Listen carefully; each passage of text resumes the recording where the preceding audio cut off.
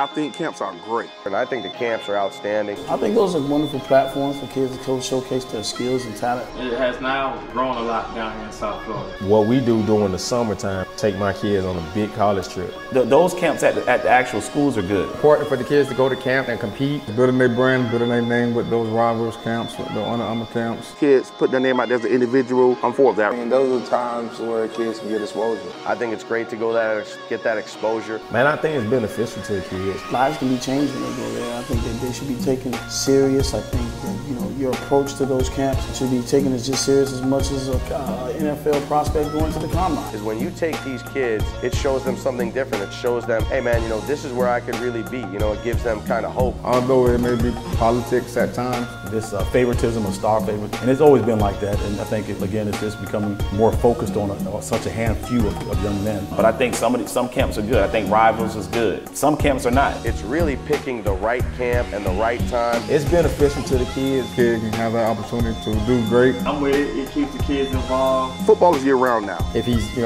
watch the film, he has the grades, he has the, test scores and all those things. If you like the kid, go ahead and offer the kid. Obviously, those summer camps, I think it's huge. I think it's a proving ground for us to go to. I'm for anybody that's trying to put on a camp that can better our kids. I'm fine with all those. Me and my coaches, they love that situation. All those coaches who decide to get into high school football, is not just fall. It's year-round, 12 months pretty much. Anything that's going to put our kids on a different platform or a higher platform for them to get exposure, I'm for. Get exposure, that's good for him and good for his brand. I feel that if a kid had to pay to go to a camp, then why should they go? And the cost of the camps. So seeing the cost this summer, that was really going from city to city, state to state. It's financially suffocating. Those rival camps, we make those moves too. Here, just a couple different things to help them out. Get your team better. Also, it helps the kids. It keeps the kids active, working out, not in the streets. Going to those camps play a major role in recruiting prospects as well. I think what UM did was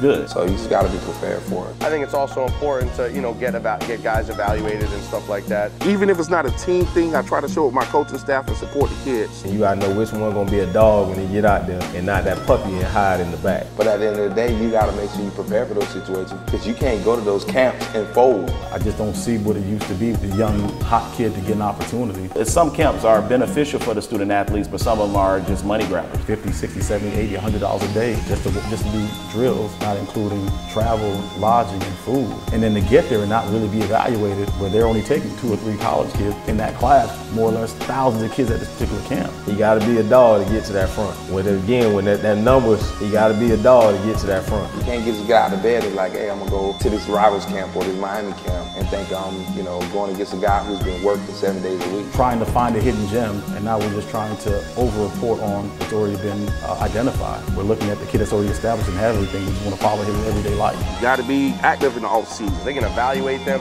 I know this kid is a recruit I want to look at. Now I get him to camp. Now I can really work with him. Sometimes I feel like the colleges kind of, do that wavering stuff and, not offering the kid.